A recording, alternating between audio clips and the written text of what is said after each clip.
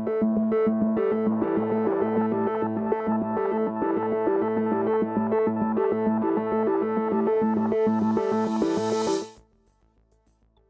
everyone. What a great turnout for this evening's conversation. And a lot of phones raised up as well. We love your phone. Eva Chen, Head of Fashion Partnerships at Instagram. Everything in your background suggests that your being Head of Fashion Partnerships at Instagram was kind of inevitable. Ranging from your internship at Harper's Bazaar to your years at Teen Vogue, Elle, and Vogue China. David mentioned editor-in-chief at Lucky Magazine. You were the youngest editor-in-chief at Condé Nast. You were an Instagram influencer before you joined Instagram. So when I look at your bio, it's inevitable. It didn't start that way, though, because you were pre-med at Johns Hopkins, and you did a stint at Cravath, Swaine, and Moore as an M&A paralegal. Yes. People are saying, what? Yes. I've done everything, like literally everything. I think the only I wasn't, because I was pre-med, pre-law. I was never like pre-engineer, which I kind of regret in life. And I was never like pre-veterinary sciences. But everything else, like I was a philosophy major at one point. I was a psychology major.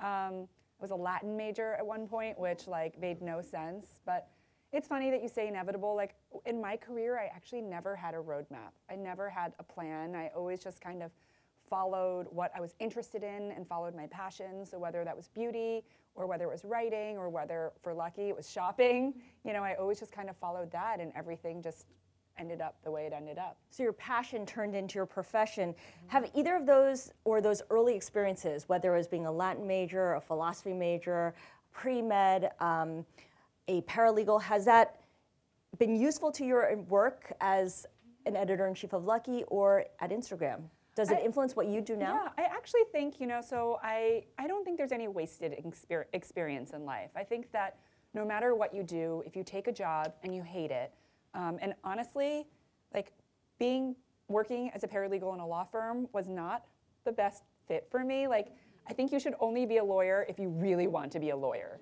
Okay, like don't do it and don't be a doctor, because for me, I was watching ER and I was like, oh my God, George Clooney, like all the doctors like probably are gonna look like that. They don't.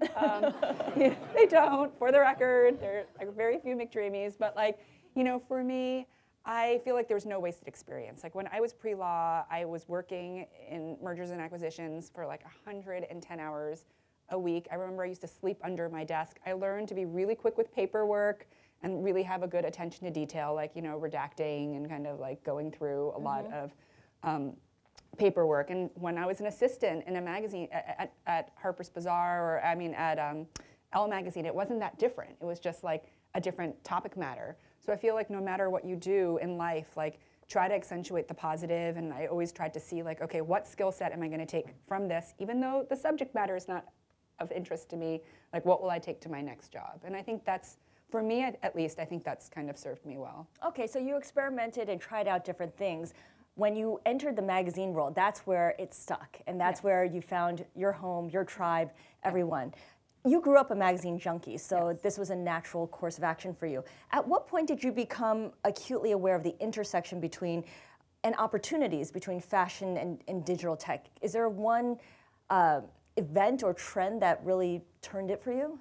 Yeah, I mean, I think for me, when I was a beauty editor, I would go to like probably 10 to 20 beauty events a week, where literally I would be going to a breakfast, there'd be a dermatologist talking about like all the different ways free radicals affect your skin. And I would literally be taking notes, and I would think like literally 2 sentences of what this woman is saying, if anything, is going to make it into the story I'm writing about skincare. And I remember thinking like, well, I wish there was a place for me to put all this extra information. Or I would be at an event for the launch of a mascara, and they would have a trapeze artist literally like flying through the air to represent the wings that your lashes would have. It was something like kind of ridiculous but amazing at the same time. And I remember like having back then, like, you know, like a phone that was like this big and like was like do do do do do do do, like it was like old school. And I remember thinking like, this is so great. I wish the readers of the magazine I was working at could see what it's like to be a beauty editor. So when Instagram came around, it just became this visual kind of like, I don't want to say dumping ground because it sounds kind of like negative, but I literally just put like everything on there. Like The MAC Cosmetics products that I knew that we weren't shooting, I would just put it on my Instagram. The nail polishes, the nail art that didn't, outtakes that from the shoot that I did with Jinsu, a nail artist, like I would put that on my Instagram. And so it kind of became this place where I put all this extra information, and I realized, because I started getting a following, like people really were interested. And people were interested in what there was out there beyond just the pages of the magazine. Of course they looked forward to the issue every month, but they just wanted more. So that kind of was the light bulb moment for me. It was like a behind-the-scenes commentary for a DVD or something. Exactly. Like you always love the bloopers, right? Like when you're watching a movie, you know, and like at the end of the movie, there's always like Jonah Hill falling on his face or Channing Tatum doing a funny dance. Like that's what people always like. And for me, it was like Instagram kind of became my place where I put just everything extra. And I mean, I'm still doing that now to a certain degree. Now, you began doing this Eva Chen pose. It's a hashtag. Everyone knows about it, right? Where Eva takes a picture of her shoes and her bag in the back of a taxi. When did you start doing it, and when did you notice other people were doing it and following you? Okay, so I started doing this pose basically because I have a lot of friends who are bloggers and like actual real influencers. Like they are influential. And as opposed to you? As I'm like a normal human being, but they would be standing, and they'd be standing on like a mountain in like Nepal, and they'd be looking into the distance, and they would all have that one wave of hair, you know, going over their face, and their face would have perfect makeup, and they literally just looked like perfect all the time. And I remember thinking like, well, God, that's like not my life. Like every morning, it's like I throw on whatever I can. I'm always late, always running late, and I would just hop in a taxi. And the things that I love bags and shoes. I was like, well, I always have shoes on, thank God. And then I would almost always change my purse every day. And I always have like food in my bag. I'm like a food hoarder. Like I literally hit the snacks here so hard on the way. Like when I walked in here, I was like, ah! And then I said to my Facebook and my Instagram coworkers, I was like, this must be what people feel like when they come to Instagram. I saw this happen. I literally like started like taking tea bags, and I started like took an Asian pear, like such exotic fruit here. It's like so diverse here. It's wonderful. And so, you know, I always have food in my bag. And so basically I started doing this thing that's like makeup could be busted / no makeup. Hair is probably in a messy top knot. Probably wearing like jeans and like a sweater if that's pretty pulled together. But shoes and bag on point. So I started taking pictures of it every day. Now I actually have to give credit where credit is due. My now coworker, Christy Dash, who's sitting in the audience, raise your hand. Raise it. Okay, so Christy actually, I was trying to think of a hashtag, and I tried everything. I tried taxi shoe fee, like cabbie shoe fee, like terrible things. And Christy just started trolling me and hashtagging Eva Chen pose, and saying like, just do it. And then other people started doing it, and I just gave in and was like, fine, I'll do it. And it's like, I think 20,000 posts later on Instagram. And it's like, I love it because now on Instagram you can follow hashtags. So I can see people like from around the world participating, and then I can comment with them and start kind of like digital friendships and encourage them on. So yeah. And again, this happened before you joined Instagram. Talk to us a little bit about how you got to Instagram, because I understand your obsession with The Bachelor played a critical role here. I am super obsessed with The Bachelor. And I mean, we're at Bloomberg, it's super serious. I saw one person clap her hands. It's like me and this one girl, like love The Bachelor. But so for me, like I put everything on my Instagram, whether it's a Bachelor obsession to my child vomiting all over me, to whatever it is, it's like, a pretty open kind of conversation on my Instagram. And I remember, well, first I met Kevin Systrom at an event, and we chatted.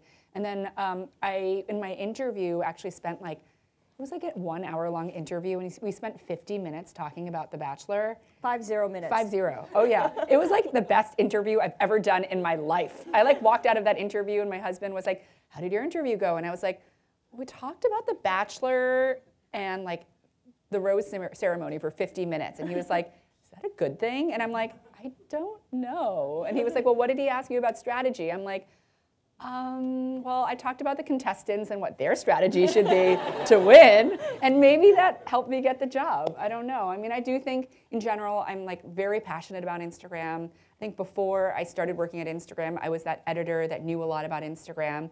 So like makeup artists would stop me backstage and be like, we hear you know about this Instagram thing. Like, what should I be doing? And like models, like Carly Kloss would be like, should I join Instagram? And I'm like, yes, you should. And that was before I started working there, so working here. So I do feel like part of it's like, if you love what you do, I do think that's like the secret to like success. And you kind of invented this job because head of fashion partnerships is not something that existed before you came onto the scene. Did you invent it or did Instagram invent it for you? How did you guys come up with just figuring out the contours of the job? Well, the Instagram team was a lot smaller when I started, and basically there were 2 people who oversaw all of Instagram partnerships globally. So I can only imagine like what their inboxes must have been from like everyone asking for Instagram help. And so one of my now coworkers, Charles, was like, we've been thinking about adding this position. Like, what do you think? And I had just had a baby. I was exhausted. It was like a very like stressful time in my life. And I was like, I don't know, like kind of just want to hang out and like, you know, like cuddle my baby. And he was like, this is the perfect job for you. And I was like, I don't know. And my husband was like, this is the perfect, like everyone just kept saying, this is the perfect job for you. And I was like, this is the perfect job for me. And so I am the first kind of vertical specific hire, but there's like a me of music, there's a me of news, there's a me of like teens, because it's growing so quickly on Instagram. So, I mean, Instagram is 800 million people now, 300 million a day on stories, so it's large. It's a growing audience, clearly. Yes. So talk a little bit about what the job entails and what it doesn't include, because I think there's some confusion over whether you are the person who signs up brand X or brand Y to be an advertiser on Instagram. Yeah, so I actually work specifically on editorial, like the organic Instagram as we call it. So I help models, designers, stylists, fashion magazines, fashion journalists, anything that really touches fashion. Like my role is to help them tell their Instagram story better. You know, there's so many ways to tell your story on Instagram now. There's video, there's posts, there's stories, there's live with. I mean, there's just so many different things to use now, and a lot of people just need a specific kind of, just a little bit of help. So my job is just basically to be like an Instagram counselor and just to help them out a bit. So a sounding board, you give them tips, you tell them how to connect with the different tools and how to connect with the audience better. Exactly. Do you ever sit in on the meetings on the business side where the guys who do sign up companies as sponsors? Not really. I don't really work on that side, but what I do that I love is I also surface feedback. So a fashion photographer might say, hey, it's like, we love this square, but it's really hard because when we're shooting ad campaigns or when we're shooting a spread for Vanity Fair or we're shooting a cover for Vogue, we don't want to crop it into a square because we're missing like 1/4 of the detail. So I surface feedback like that back to what we call the product team. And the product team will then kind of create things like portrait and landscape on Instagram, which is something that they did as a direct result of getting feedback from fashion photographers. So have you proposed filters, for instance? Well, like when Stories was launching, I was pretty involved in kind of giving feedback on like, we really need like fun filters. People want to look like a kitten. They do, you know, and kind of making sure that the fun factor was there and also that it was just easy to use. Like the fashion community has taken so well to Instagram. It's like so many of the best, I think, creative uses of Instagram come from fashion. So the team at Instagram is so great. They're so smart and they want to hear feedback. So it makes my job easy to give them feedback. Okay, there are Instagram influencers who make a living by building up their audiences, and then they sell product placements, or at least they accept free products to post about, which don't always seem to be disclosed. It's not really clear where the line is drawn. How do these influencers successfully manage that transition to monetizing their audience while preserving some authenticity? It's a fine line. Totally. It's interesting because I think a lot of people talk now, and I think the word influencer is definitely a buzzword, right? Like people love saying influencer this, influencer that. I think like influencers have always existed. Like, you know, Marilyn Monroe was an influencer in her own way. Like Audrey Hepburn wore Givenchy, you know, and she was a Givenchy and like, you know, branded content ambassador, you know, in her own way. And I think what it is now is just that there's this huge ripple effect when someone with a following of 15 million wears something. And I think to me, the people who do it best are the ones who are taking partnerships with brands that they love anyway and they talked about even when they weren't getting paid millions of dollars to do it. And I also think it's one of the reasons why Instagram launched a branded content tool where Instagram influencers or celebrities or athletes can disclose paid partnerships. So you'll see on the very top, it'll say influencer X in partnership with Land Rover, you know, so that they can be extra transparent. I find, at least from my experience, from talking to many of the influencers, is that their followers actually appreciate the transparency and they extra appreciate it. And as long as the content doesn't feel super out of place, like suddenly holding up a cup that's like My favorite tea is fit tea, which it's not, by the way. My favorite tea is green tea, honey ginseng, it's very good. But like, not hashtag branded content. But like, you know, it's like when it feels like themselves, like that's the most important thing. And I think whether we're talking about like, you know, an advertisement or a branded content play on Instagram or a regular post, when you are like true to yourself and you like just are authentic, that's the most important thing. So when it's consistent with who you are and your brand already, exactly. It matters to people then. Totally. Okay. Does print media play a role at all in what you do? I mean, you came from the world of magazines, you've left it. Does it play a role in your view of fashion and how it expands from here? Definitely. I mean, I think print media, like Vogue magazine is one of the hugest accounts on Instagram. You know, I think it has 20, someone look it up really quickly. I think it's like 20 million followers-ish. And I think they're doing an amazing job. They do a lot of original content on their Instagram. When they have large events and they do Instagram stories, they do a really great job. I think that for coming from print, like I still love print. I still subscribe to a lot of magazines. I look forward to getting New York Magazine like every week, for instance. I have a neighbor who steals mine. It drives me crazy.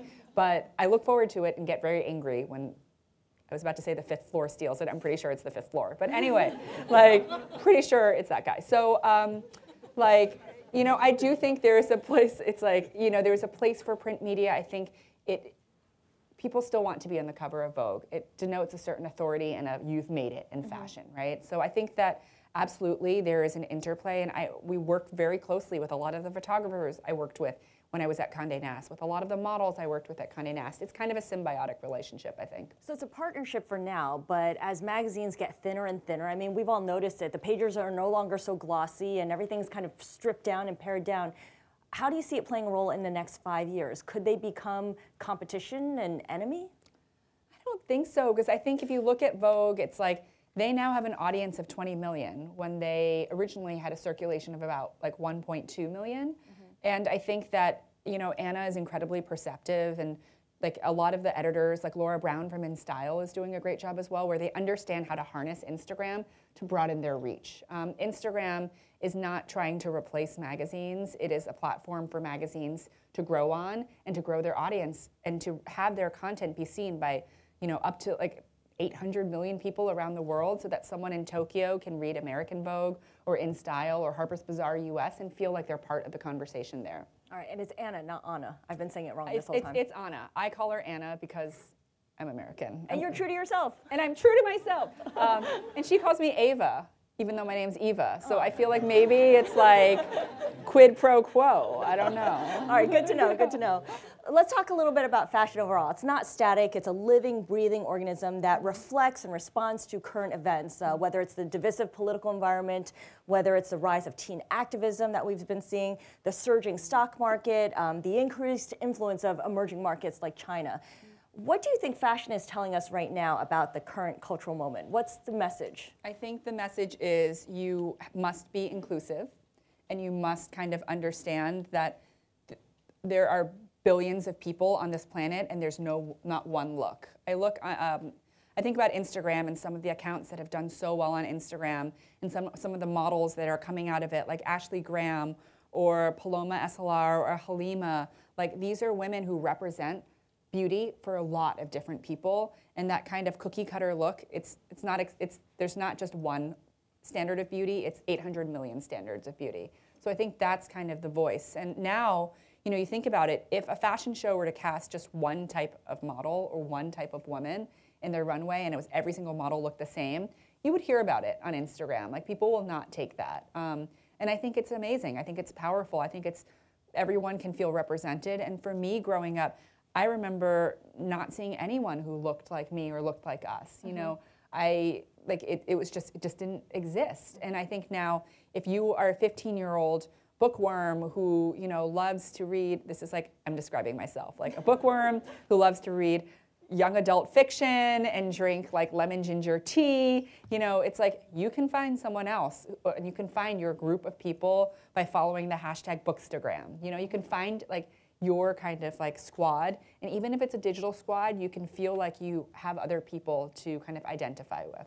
How is fashion able to get ahead of the curve of everyone else? Why were they able to figure this out more quickly than others? I mean, I think in so many ways, like, you know, fashion just kind of, it's supposed to be a little bit prescient. It's supposed to be a little bit ahead of the curve. And also you're able to push the boundaries in fashion. Like, you know, like there are runway shows where people can kind of walk backwards on the runway, or they cast real life models, real life people, which is just like people, revolutionary, you know, like on the runway. And I think that you're able to take risks in fashion, and risks are appreciated. Some risks don't pay off. I mean, I think of H&M and the controversy over a black child modeling a sweatshirt with the words "coolest monkey in the jungle." That obviously did not work. How's the feedback now from consumers different in the age of social media, where something like that will go viral in a bad way very quickly? Yeah, I mean, I think that, listen, I don't know what the thinking was behind that specific moment, or behind that specific casting, but nowadays it's like, the most important thing for corporations and companies is to have representation. Make sure that your board of directors is diverse. Make sure that the people who work in the casting department and the creative teams are diverse, because you want to be able to truly represent and truly embody. It's not enough to say, we believe in diversity. You have to have diversity. And I feel very fortunate at Instagram. It's like, it is a diverse team. I love seeing and hearing the different voices and opinions, and voices of dissent as well. And that's the thing with Instagram. It's like, people have opinions. You won't always agree with the opinions, but it's important that people voice their opinions, and when people see something that they think is wrong or that is wrong, like, they will speak up and speak out. Right. Do you think fashion brands are nimble enough to respond, or it's because of something like Instagram that provides that instant loop, that feedback loop, they're able to? I think some companies are. I think it very much depends on the infrastructure of the company, and this is like, I don't know enough about like fashion corporations and infrastructure, but like, if you have, I look at Gucci, for instance, and Gucci, you know, they have been known to collaborate with a lot of Instagram influencers and artists, and for the most part, 99% of the time, it's amazing. And there was one season where they did there was something on the runway that was very evocative of Dapper Dan, you know, the renowned kind of like fashion icon, and they were called out for it. And very quickly, they issued a statement saying like, you were right, and now they're collaborating with Dapper Dan and doing a whole collection together. And I think that's in part, their creative director, Alessandro, is incredibly fluent in Instagram. He's on direct messages, reaching out to illustrators, looking for fresh voices. And I think a lot of it depends on the leadership and how, I don't want to say woke, but like how kind of like tuned in they are to what the public consciousness is craving. And how engaged they are as well. And how engaged they are, exactly. I mean, I remember hearing a story from Jade Fish, who is, her Instagram is Mrs. Jade Fish, and she's an Instagram illustrator. And she was saying that like, she's an illustrator. She, I think, had less than 20,000 followers. And she got a direct message from Alessandro, and basically she was like, Eva, you have no idea. Like 6 months before, I'd been standing in the rain outside of a Gucci show on my honeymoon, taking pictures with my camera of the people leaving the Gucci show. I got a direct message from Alessandro asking me to his studio. I didn't even know who he was, because his Instagram's kind of anonymous. It's just Lalo25. It's not anonymous anymore. Anyway, so he reached out to her, invited her into his studio, and she did an illustration that ended up on one of his skirts, and she was sitting front row next to Stephen Klein, you know? And for her, it's kind of like an Instagram fairy tale, but I do feel like those moments happen so frequently now, and Instagram's been this great place of creative germination and flourishing, and people just kind of launching their careers. I hear from like small fashion businesses every day that kind of launch their career, like launch an Instagram page, and then they take off, you know, because they are creating creative, kind of like different product from everyone else, and that makes me feel really good. And of course, the differing perspectives that different kinds of people bring Exactly. and enhance that. Yeah. I think of Virgil Abloh, who was named Louis Vuitton's first ever African-American artistic director. He's an example of the diversity, not just on the runway, but behind the scenes as well. Do you think a designer's Instagram presence and following, in this case, I think Abloh has 1.6 million followers, right, should that be a consideration for the houses that hire them?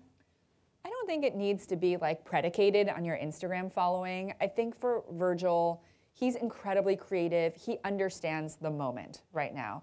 And the way he shares on Instagram is really inspiring. Like, he'll share his luggage coming off the conveyor belt, but somehow he makes it interesting. You know, he shares the matcha tea. He's like really into matcha tea. Like that's what I'm gonna send him to congratulate him, like maybe a tin of matcha tea. But he's like super, like he'll share the matcha latte he's getting. And I think that feeling of accessibility is what is so fresh to people. And for his line Off-White, it's like, oh my God, people are like fanatics for that line. And it's like, it's because he puts like a unique take on something that's as like simple as a t-shirt, you know, and you just feel like his point of view is there. And so I don't know that a fashion house needs someone to have like a trillion Instagram followers, but listen, it can't hurt, you know, to have that additional platform. But doesn't that hurt the fashion house sometimes as well, because it creates a bigger celebrity out of the artistic director, out of the person who likes matcha tea more than a connection to the brand? Pretty sure the Vuitton brand will be okay, like pretty big. I do think, you know, you don't know the cross-pollination of audiences. Like the fashion house's audience could be a different one, a more like it might be an older consumer. Like Virgil's followers largely are young adults. Like I would hazard a guess to like 13 to 24. You know, it's like a younger kind of audience. It's a super obsessed with streetwear, kind of like sneakerhead type audience. I got a pair of his sneakers recently, and there was a tag on them, and I literally like stared at this tag for like an hour because I was like, if I cut this tag that says "Made in China" off, am I destroying like an original pair of Off-White sneakers? And literally like, so I cut it off, and then people were like direct messaging me and saying like, my husband literally just screamed for 40 minutes. And I was like, I didn't know, I'm sorry. So then I direct messaged Virgil, and I was like, did I do the right thing? And he was like, it's choose your own adventure. And I was like, okay, blessed by Virgil, it's fine. Yeah. What do you think fashion is telling us about the economy? Does it reflect the economy? Because you think of those stories where people buy lipstick in tough economic times, or the hemlines of skirts go up or down depending on how the economy is doing. They go up or down when the economy is, I think Supposedly they go down? they go up. Yeah. Oh, Less material, I think. Oh, yeah. Learn something new. I think that right now it's a really creative, listen, it's tough times for retail, but it's also a really creative time if you are a small business owner and you are using Instagram or you are using ways to talk to your customer directly, it can be a great time. So I look at Warby Parker, I look at Everlane, I look at all these companies, a lot of companies that I discovered on Instagram. I discovered like a company today, it's not this mug, but it's like it keeps your mug the exact temperature you want it to be. And I found it through Instagram. Like I actually got served an ad for this ceramic teacup. I'm like, they know me really well. Like, and I think I'm gonna order one. It's $80, which is kind of a lot for a teacup, but Well, I think I'm speaking gonna of do knowing you really well, Yeah. I got to ask you about data, because there's a backlash against Facebook. Social media in general, it's not just Facebook, but Facebook most recently because of the revelations of Cambridge Analytica using Facebook data of more than 50 million users before the 2016 election. Are people on the platform aware that Facebook owns Instagram, that it's the same company? I honestly don't know. I don't think the average consumer knows, because I've been in situations where people will say like, wait, like Facebook owns Instagram. I will say that like I work specifically for Instagram, specifically for fashion, so I don't have a ton of visibility into the Cambridge Analytica situation. I will say that like working in the building in general, like I know that like the entire team was horrified by what happened, and I know that the team at Facebook is taking it extremely seriously. And I mean, I know Mark Zuckerberg posted about it. He took out ads in newspapers this weekend. It is like the company's #1 concern, and so they're really working on it. But yeah, beyond that, I wish I knew more. Are you seeing any reaction from the fashion community, whether it's guys who are advertising or any of the influencers? Honestly, no. The questions I get are, how many hashtags should I be using? And how do I get more followers? And literally, it's like business as usual. Fair enough, but how much overlap is there between Facebook and Instagram? Well, Instagram has a whole separate leadership team. So Kevin Systrom and Mike Krieger, it's pretty much a separate team. So we sit in a different area of the building as well. And headquarters in Menlo Park, it's like a whole different compound. So it is run quite separately. Okay, it's run separately. I think about how Facebook is constantly being tinkered with, whether it's the news feed or something else. Is there a similar amount of tinkering when it comes to Instagram's interface? Yeah, well, I think the Instagram team and the product team, they're always testing new ways to improve the experience for people. So there are always, like, there are things, like there's sometimes features that are launched in different countries and they're testing it out before they launched it. Like Instagram Stories, I think launched in a few markets before it came out. Shopping, which just rolled out to a larger market, was tested in like different audiences before, just in the US, and now it's launched, I think, in 8 countries. So they're always testing new ways to kind of improve the experience for people. You bring up stories, and when we talk about backlash, I wonder if there's any repercussions to Instagram launching or stealing, some might say, some of the features from other places like Snapchat. Instagram Stories is very reminiscent of, say, disappearing videos or disappearing photos on Snapchat. Do you see any repercussions from that? Do people hold that against Instagram in any way? I feel like, I remember when Instagram Stories launched, Kevin, did an interview, I think it was in the New York Times, talking about how, yes, it was definitely an homage to Snapchat, and how Facebook didn't invent the feed kind of concept either.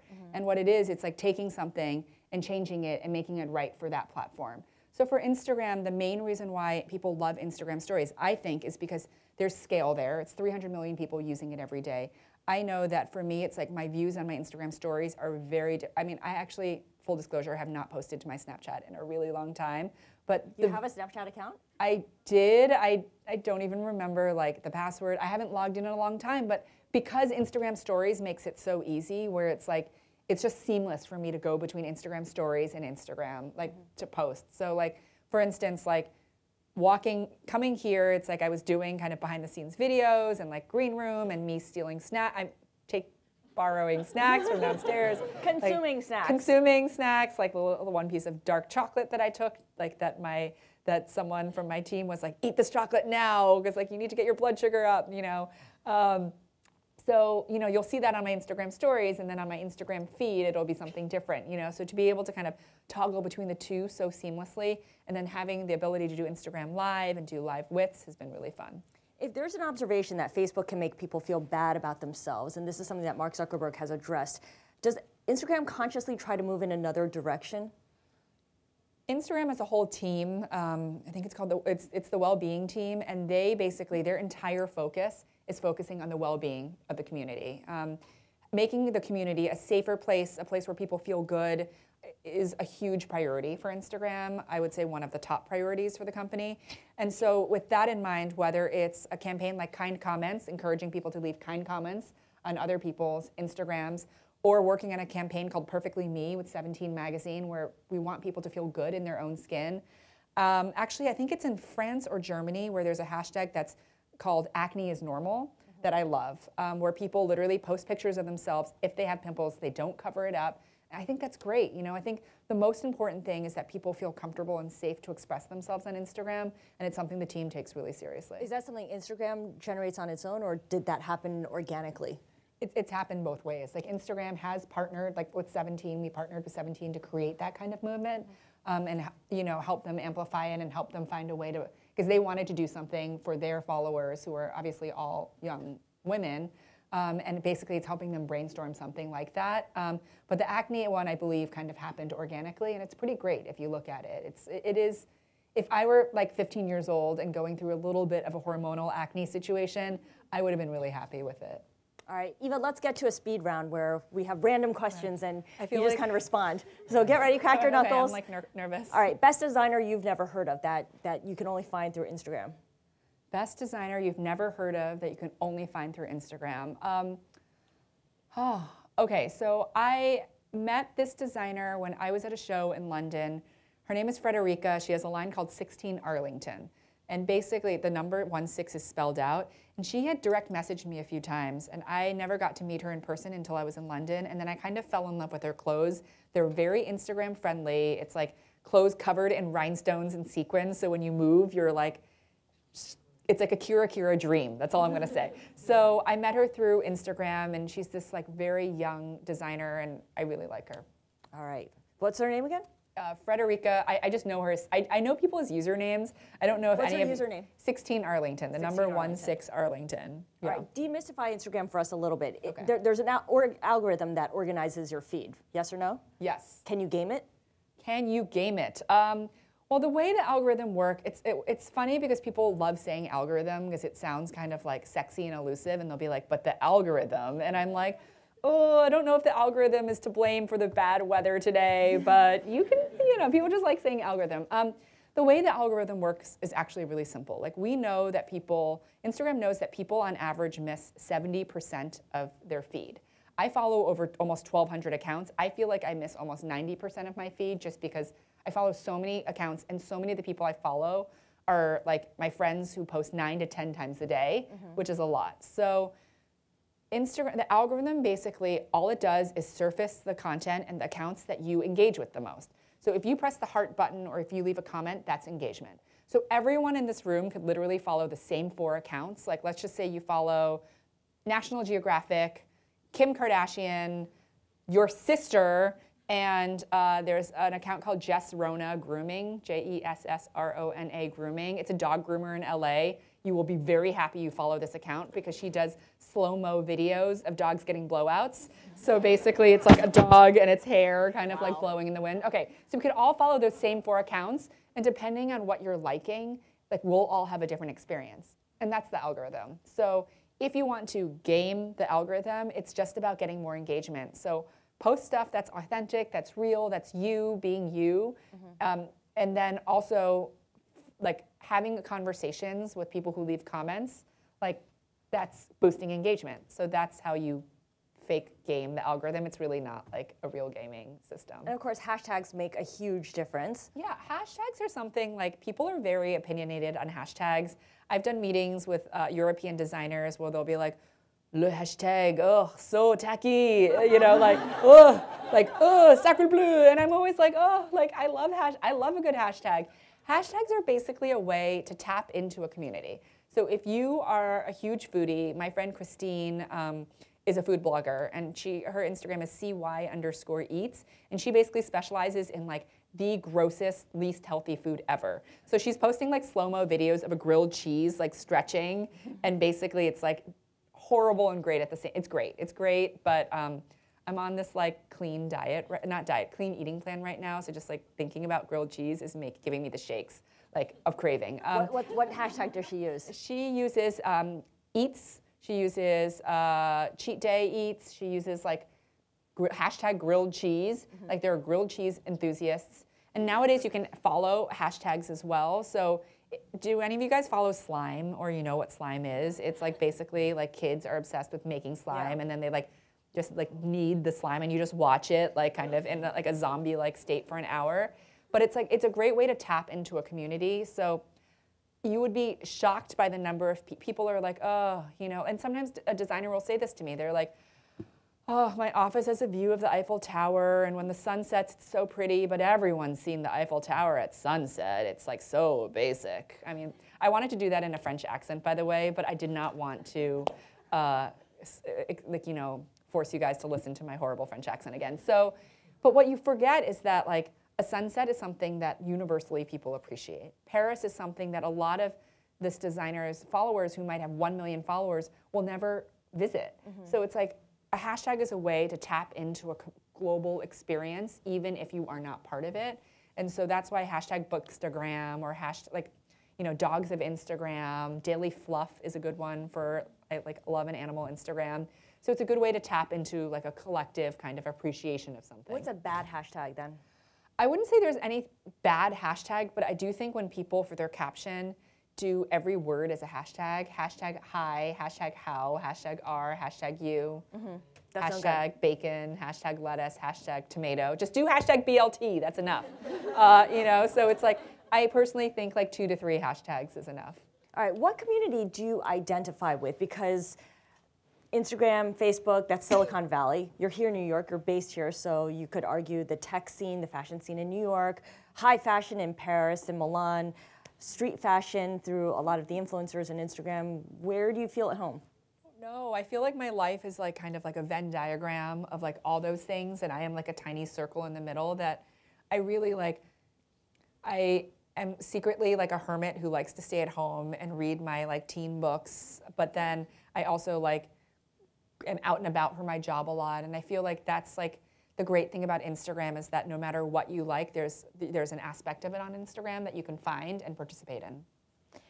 Which tech community has better style, Silicon Valley or New York? Oh God, like New York, obviously. Is that even a question? Like, there's so much fleece in Silicon Valley. Fleece is trending. Patagonia is chic. I'm like, Patagonia, I love you. Like, but New York, definitely, for sure. Based on what you've seen on Instagram, what's the next fashion trend that we should all pay attention to? Oh gosh. I mean, there was a lot that was kind of trending. Like, I think a lot of stuff has come up through Instagram, whether it's, you know, like the sparkle lip trend. People are doing crazy things with their eyebrows and eyelashes now. Like, I think they're putting like Christmas trees. Like, Christy Dash would be able to advise on this, but like, they're doing like crazy things. Like, mermaid hair was a thing. I think right now what is like cool is just feeling comfortable in your own skin. And so I think that's something that's like, and I think that's something that's like trickled up maybe from Silicon Valley, is that like, I mean, I was wearing like kind of a sweatshirt earlier, but then I felt pressure to dress up for you guys because it's Bloomberg and Cornell. So I put this is my business lady look. But basically, like, I do feel like feeling comfortable in your own skin is like the most important thing right now. You say you read about 10 kids' books a night with your daughter, Ren. Yes. So what's the name of the book that you are going to write one day? Because you said that's all training for when you do write a book. Yeah, can't say. I'm Can't say or working won't say. on a little thing, for like a book for my daughter right now. Oh, So, children's yeah. book. Yeah. Fashion related? Not unfashion related. Being so cryptic, I love it. Like trying to get the scoop. All right, what Instagram tip would you give Anna or Anna Wintour? Join. She has not gotten on How the about bandwagon. you join Instagram, Anna? No, I feel like she has a lot on her plate right now, and I would not. I understand why maybe she is not publicly on it. Okay. Let's open things up to the audience who have a lot of questions. We have a roving microphone. Gentleman over here. Good evening, Eva. My name is Wow. Benny. I want to ask Can you. you narrate my children's book? Because, damn. You got it. Yeah. No problem. I love this guy. In 30 days, Yes. what's the best way to increase your following Okay. on Instagram besides my sexy voice? Yeah. No, I'm not even kidding. You need to post videos of your sexy voice. I am like transfixed. Like, we need to get his username and immediately okay, so growing your Instagram following is probably the question I get the most, right? Like, people, whether they have 5,000 followers or 5 million followers, everyone wants more followers. The equation is actually is not that hard. It is, but it's not hard. It's just like, it sounds more complicated. Number one, post more. A lot of people will say something like, well, I don't want to annoy my followers. I don't want to seem like desperate. I don't want to post more than like once a week because I want to be mysterious. Like, if you don't post, you're not giving people stuff to engage with. The average person, like the average fashion follower at least, follows hundreds of accounts. Like, I've very rarely seen a fashion follower who follows less than like 300 accounts. If they follow someone who posts 9 times a day, if they follow one Instagrammer or one celebrity who posts 9 times a day, and you only post once a week, they're probably not even seeing your content. So Instagramming is like a muscle that you need to exercise. Try to post at least once a day, I would say. For you, I would utilize stories.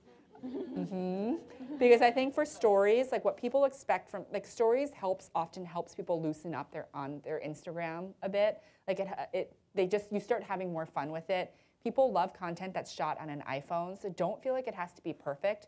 And remember, I mean, I assume you live in New York City, right? Like, you live here in New York. You live in one of the most photogenic cities in the world. Like, share it. It might be graffiti on the side of the street. It might be you know, in front of the Flatiron Building. Share your experience. And for you, I would use hashtags as well. Like, people don't want to use hashtags, hashtag NYC, and use the geo tag so people can discover you.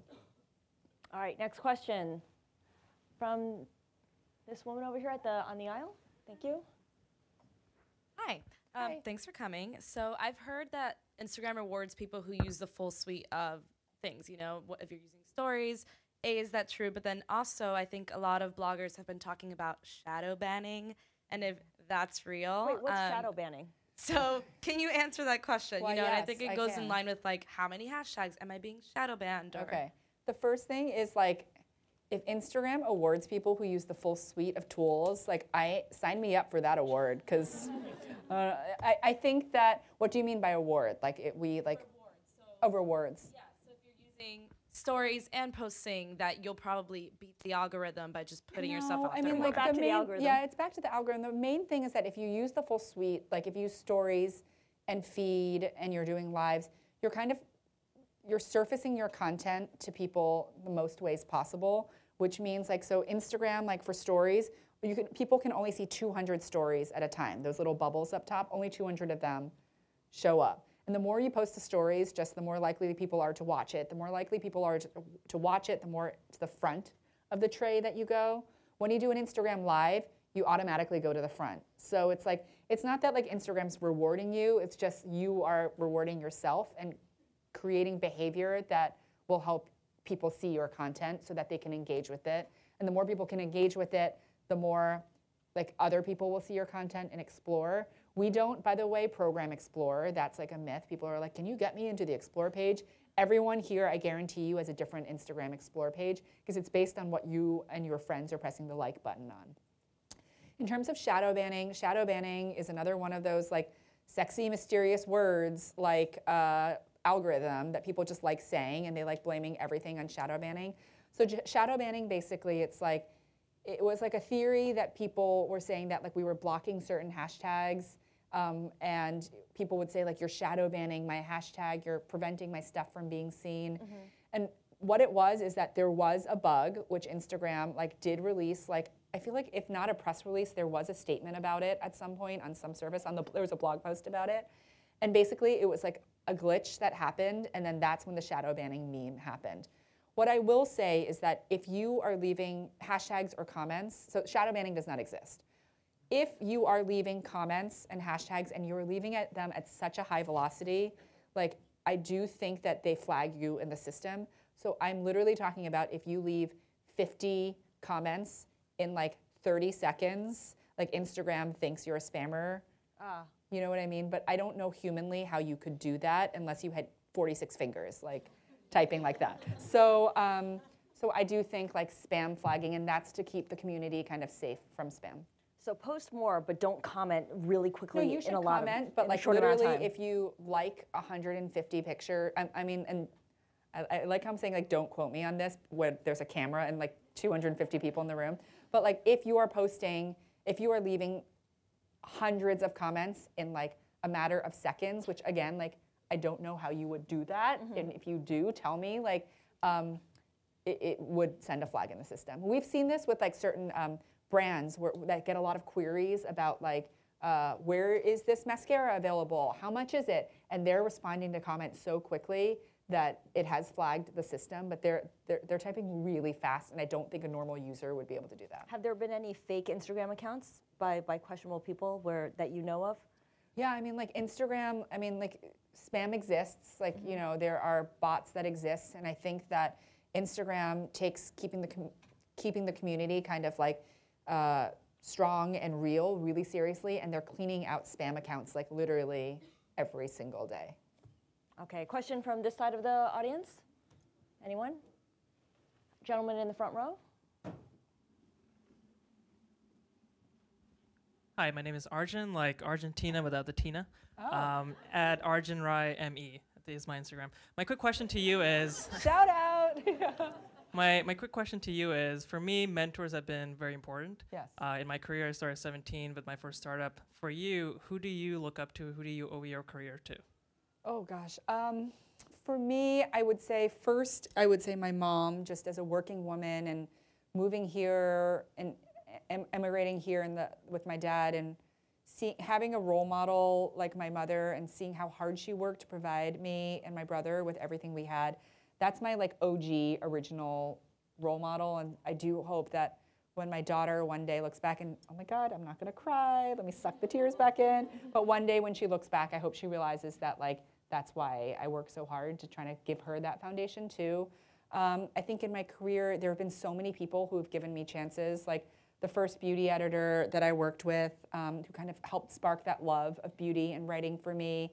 Her name was Emily. Her name was Emily Doherty, and I worked for her at Elle. Then I went to Teen Vogue, and Amy Astley, the editor-in-chief of Teen Vogue, who now is editor-in-chief of Architectural Digest. She gave me, I think it's important to work for people who give you a lot of freedom and trust in your taste and trust in your abilities and let you kind of like, I don't want to say like fly blind, but kind of let you explore what you can do. And Amy definitely let me kind of like be creative. And then Anna, who just kind of like helped me grow so much as an editor, and even now is such an amazing kind of resource and source of advice for me. How often do you talk to Anna? We don't, it's like, we're not like texting BFF or anything, but if I know, I mean, that's one of the things, it's like people always, there's definitely a kind of image or stereotype, but she's like super warm. She has an extremely dry sense of humor. Her one-word emails are very directional yet clear, so and funny. So it's like, I know that I feel fortunate in that if I need to, she's there. And now I feel like at Instagram, our COO is this amazing woman, Marnie Levine, and it's like, she is such an amazing leader, and seeing the way she balances many things and the way she thinks about things is very different from me, because she's very like clear and analytical, and I am completely ruled not by that. I'm like just like always like a ball of emotions. So like Marnie is someone amazing to kind of see as a role model or a leader within the organization.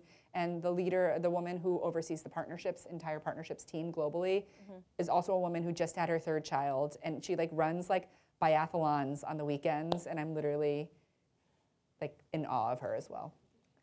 Another question in the back over there. Age of Amazon and so-called rumors that retail is dying, what is your advice to companies large and small to build an exciting and profitable brand overall? First of all, thank you for standing for this entire session, and I hope you're wearing flat shoes.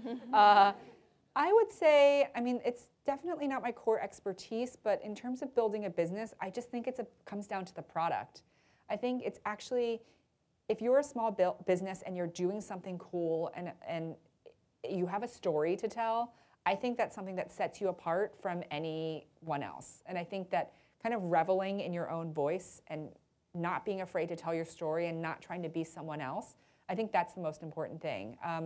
I talk to a lot of small business owners in my job, and I hear their stories about how they started. I think about the brand Glossier, the makeup brand, who kind of created a beauty product that's like, there are thousands of beauty products. There are thousands of brow gels. But like they kind of saw something that was missing, like boy brow, and they launched that. Or like, just like if you see something missing and you're doing that and you're telling your story in a compelling way, I think that's the most important thing you can do.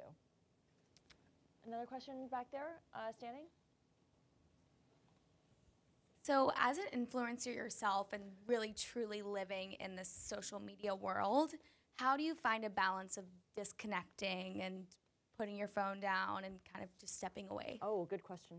I like how like I say this and my phone is like right next to me. I don't know. I get asked that question a lot of like, how do you detox? And for me, it's like I actually really love Instagramming, and when I don't Instagram, I feel kind of like, oh man, I didn't have time to Instagram today. Like, I really enjoy it personally. I understand when people want to take a break from anything, whether it's carbs or whether it's like, you know, New York City or whatever it is that you want to take a break from. People should. Like, you should live your best life and have breaks from whatever it is. Mother-in-law, whatever it is you need a break from. I think that for me, it's just like, I just do it. I don't think too hard about it. Like on weekends, it's always really crazy because it's like 2 kids and like trying to get stuff done, like go to the dry cleaner and like pick this up and do that and run this errand and make this doctor's appointment. And so sometimes on the weekends, I'm not able to post as much during the day, and I try not to overthink it, I guess. Yeah. That said, it's like I don't post on Instagram for a living, even though I work. Does that make, you know what I mean, right? I'm not like a blogger who has to post 10 times a day because she has 10 outfit posts she needs to get through. So maybe the burden is a little bit lighter for me. Gentleman over here. We have a mic coming to you. Obviously, brands, there are a lot of brands on Instagram, and the FTC has looked at brands on Instagram and has sort of, try to figure out how they should, what kind of disclosure is required. What are your feelings on that? Is there, you're an Instagram star, you're getting paid to post branded content. How should that play out in your feed? I think that the most important thing, okay, so the people who become Instagram stars are often the ones who have the most original voice, right? And are like the most themselves and feel comfortable being themselves, ideally, right? And I think that the ones that do it really well, like I look at, there's a Instagrammer named Leandra Medine, Man Repeller, who like I see like many knowing nods, usually the girls who are wearing like loafers and like awkward hem lengths. Yes, yes, get it. Sorry, I just started watching Queer Eye for the Straight Guy, and my response to everything is like, yes, yes, get it. Okay, so I feel like the ones who have done really well are the ones who are able to like be themselves, as I said earlier, and just like post about things organically and not like try to like sneak in things. Like a lot of the influencers I talk to like love the branded content tool on Instagram and being able to say like in partnership with, because it just like takes out any question marks. I do think it's like something the FTC, as you said, takes really seriously. Instagram is taking it really seriously. And so if you work for a brand that's like gifting influencers, you should definitely put that little thing in that says like use hashtag gifted by Cartier or wherever, I think being very clear. But I also believe that we're in a generation that kind of grew up with it. Like a lot of the people on Instagram who are 13 to 34, like they grew up in a day and age where like people were talking about fit tea on a reality show or, different things that they were being paid to. So I don't know if the sensitivity is as high there. Personally, I don't think the sensitivity is as high there. So it doesn't faze them. I don't think branded content phases them personally. From like what I've heard from when I talk to a lot of like 25-year-olds, I don't think they care if the content is authentic, it's in the voice it normally would be, and it doesn't feel like a sellout. I think if it's something they would be talking about anyway, it's fine. Consistent with the brand, right? Yeah. Consistent with the origin of Yeah. the brand. Okay. Final question. Over here in the third row. Hi. So with any change, there is the initial negative reaction, or just like, oh, why is this happening? When the landscape and portrait crops came out and the stories came out, but then came with the feed, which was originally chronological, and then it changed. Now there's a little rollback of bringing it back to chronological. At what point do you guys decide from a business standpoint to listen to, I guess, the large influencers on this platform, or even just the overall population on this platform, to say, okay, I guess they're right, maybe we should kind of readjust this change, or, rather than just going with it and hoping everyone follows through? Well, so the Instagram team did extensive research, and so we know that people miss 70% of their feed.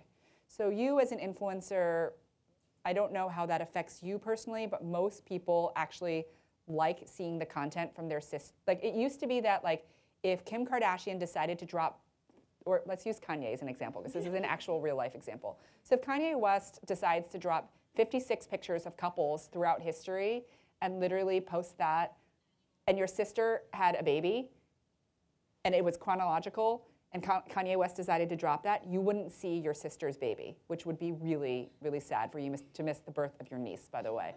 And so, really sad. You should regret that. But basically, that's how chronological feed worked, right? It was just basically purely based on time. And so we knew that 70% of people were missing 70% of the feed. Basically, the algorithm, there was a test at one point where they were testing posts as old as 7 days, and that's because like if you, the guy with the amazing deep sonorous voice, was only posting once a week to be elusive, like basically if you were engaging with his posts, even if it was 7 days old, you would see his post. And recently we did just announce what you were referencing. It's not chronological again, but the posts are within 2 days now. And so it's a test. Instagram's constantly changing. They do, I will say the management really, really, and the executive team really, really listens to feedback. So, I mean, this was feedback that was surfaced over and over again.